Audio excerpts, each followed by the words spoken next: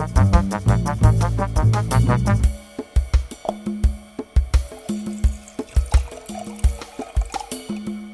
and welcome to WVTV, New Zealand's most passionate wine programme, episode 98, almost or at the ton I should say. Jesus, I'm getting so excited, got all my words muddled.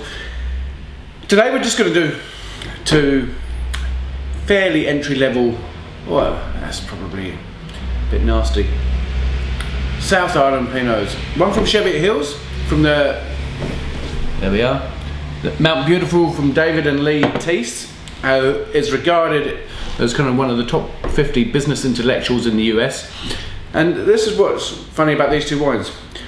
Both of the people who own these live outside generally of New Zealand, although they are New Zealand owned and they were raised and bred in New Zealand.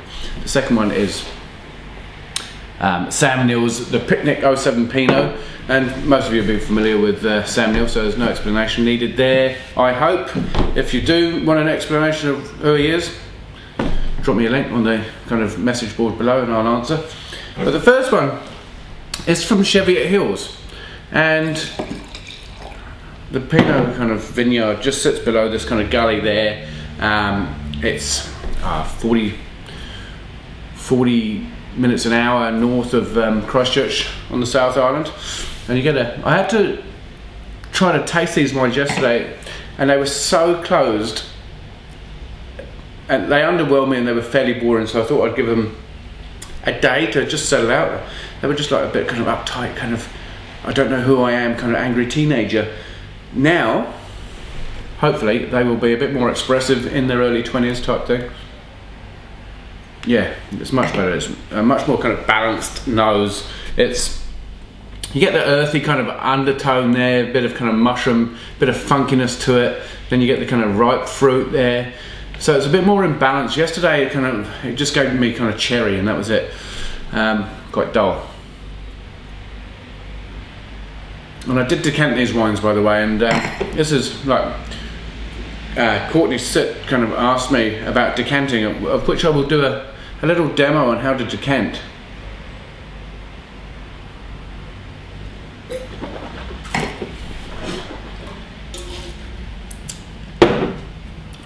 You definitely get that burnt cherry. You almost get a kind of strawberry cream pie, as if you've got that pastry base, so you get that kind of that earthy kind of character from that.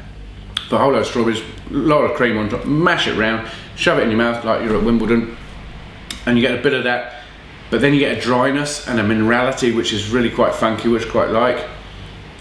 And then you get that kind of savouriness to the back end. 86 points. Not a bad start for episode 98. This next one, no explanation needed, Picnic 07. Fairly iconic wine in New Zealand. Everybody loves it because it's Sam Neill.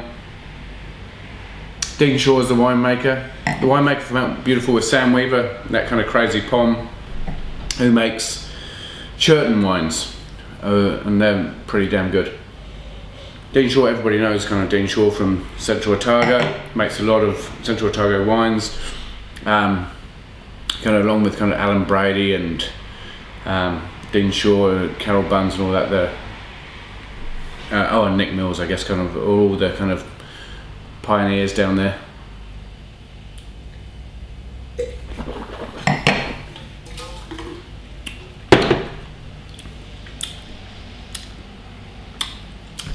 You get a kind of jamminess to it.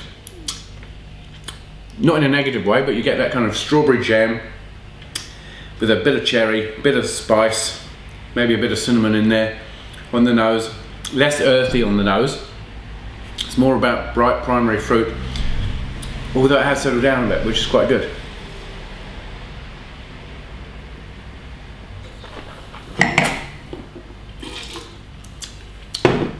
You get a lot of primary fruit in your mouth. It's got good acid, nice fine kind of coca tannins. Kind of like she's a easy kind of late $20 wine.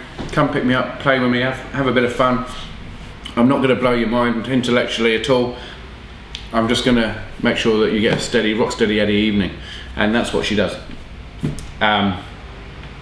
and I'd probably agree with Bob Campbell, gave it 84 points, so I'd probably go kind of 84, 85.